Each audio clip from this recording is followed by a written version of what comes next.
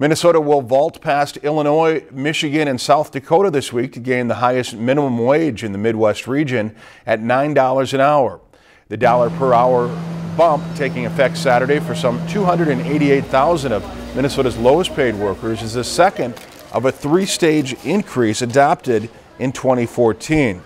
Next August, the wage will rise again to $9.50, and it will go up automatically with inflation in years to come. For now, this step gives Minnesota the highest minimum wage of any state away from the east or west coasts.